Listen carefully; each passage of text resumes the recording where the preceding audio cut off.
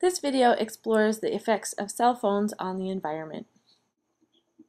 We'll look at the evolution of the cell phone, see a sales timeline and growth projections, see what kind of contents are in cell phones, look at some of the numbers, find out some of the phenomena such as in the drawer, and figure out what we should do to help curb the impact on the environment. Let's watch a quick clip to remind us of the cell phones that we've seen up until now.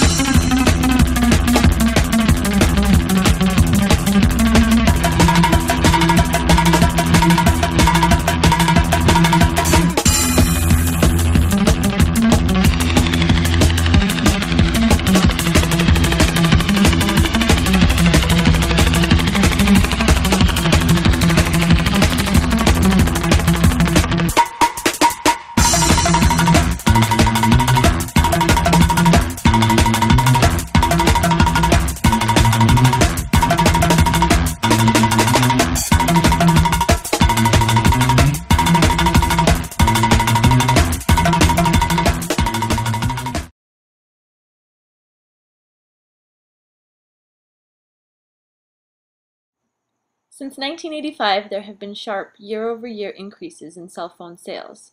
2010 projections forecast the production of 1.3 billion units. To date, humans have manufactured over 9 billion cell phones. Most cell phones contain circuit boards, antennas, displays, keyboards, microphones, speakers, and batteries, many of which contain toxic heavy metals. These dangerous substances cause serious pollution and put workers at risk of exposure when the products are produced or disposed of.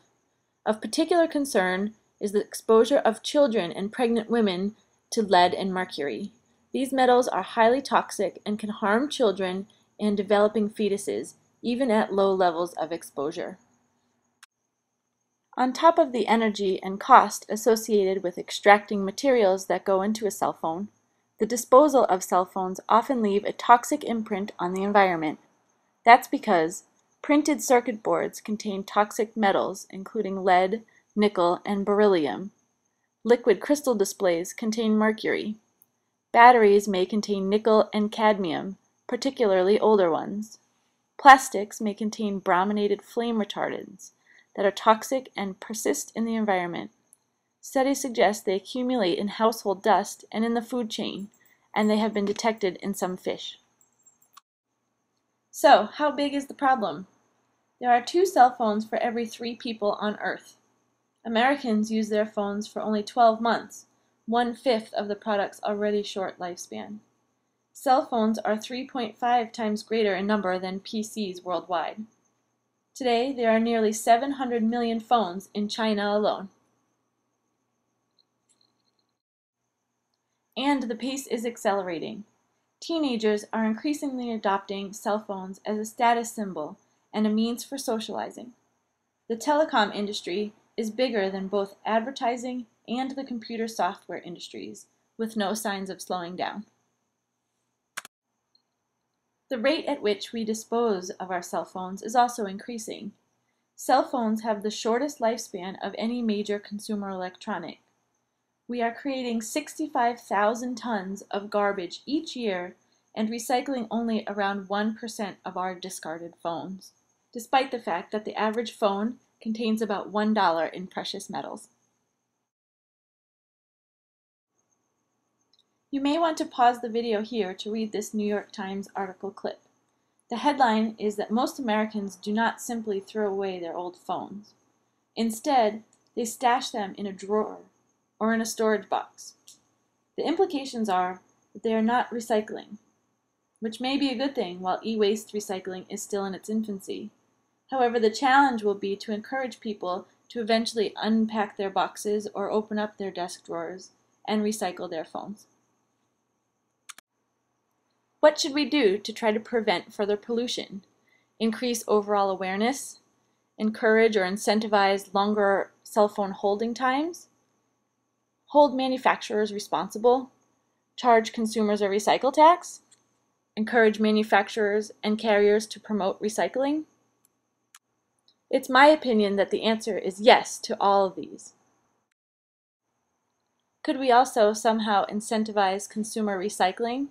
Standardize e-waste recycling procedures, regulate manufacturing and recycling practices, develop more eco-friendly technology?